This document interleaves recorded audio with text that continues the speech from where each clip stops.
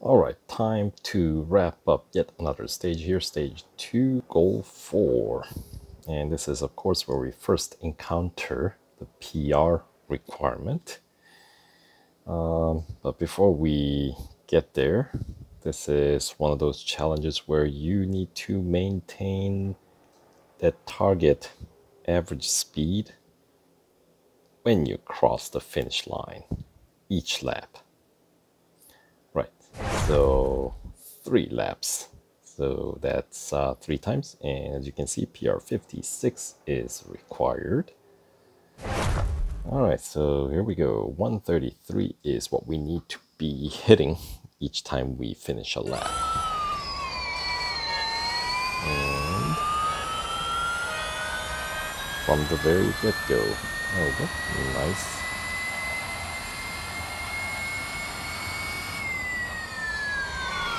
A little late on the brakes makes a big difference, doesn't it?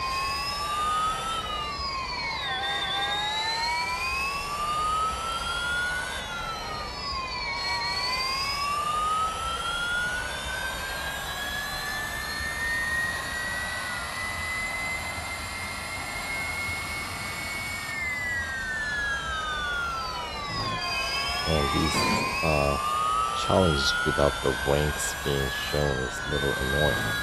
Nice to know where I am, but I think I might be, considering that I'm beginning to lap opponents. I must be in first place, right? Maybe. Alright, so 130s, I think we have quite a buffer.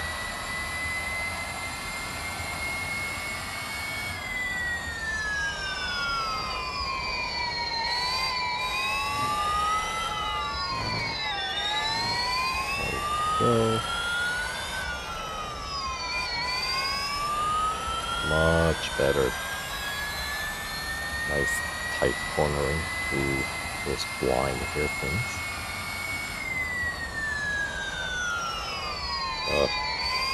These bots with their goofy race lines, hard to predict.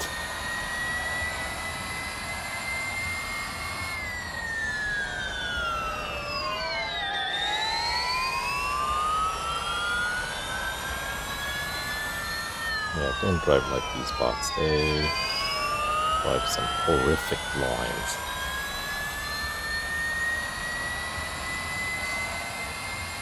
Oh, final lap.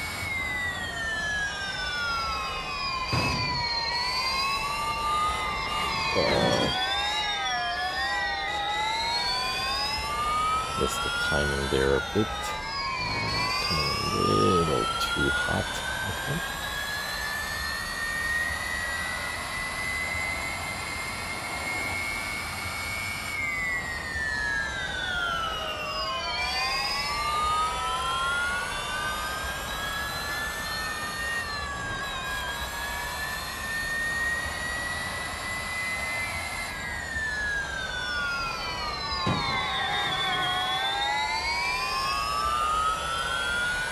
Alright, with a nice healthy buffer, 145. And building.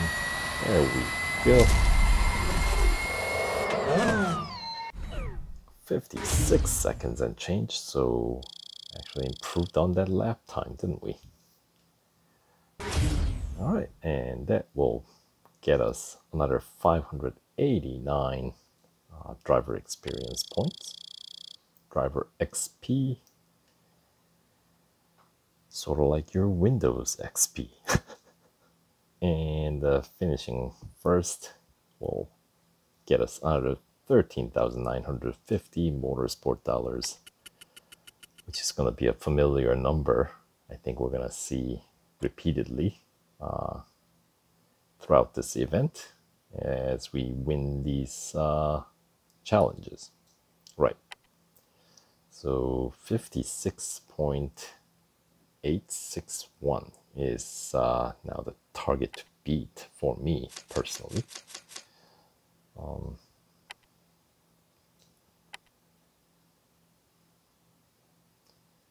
But for now, that is completion of stage 2, some extra motorsport dollars to earn 35,000. Once again, that is separate from the daily earning cap, so that's all good. And then another 5 gold. Right, and that's practice done. Managed to fit in our full schedule, so the team are in a great position to formulate a strategy for qualify and the race. Impressive driving. Don't get too comfortable though. You'll be out there very soon for qualifying, which is going to be the next stage, stage 3, right? You've got some downtime. Have a think about your energy management and where the best spots are to recharge the battery. Right. Unlike practice, you won't have a safety net in qualifying or the race. Right.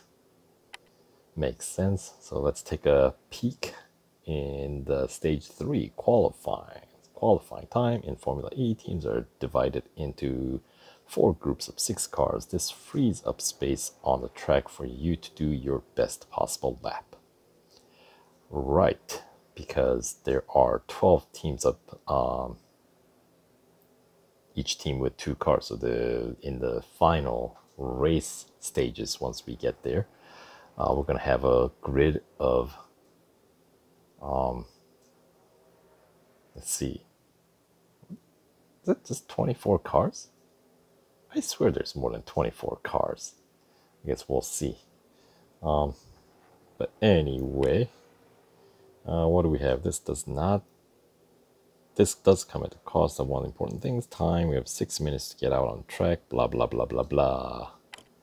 Right, warm up tires and set the best lap. Top times will get put into 1 lap shootout. I'm sure we'll be able to get you there.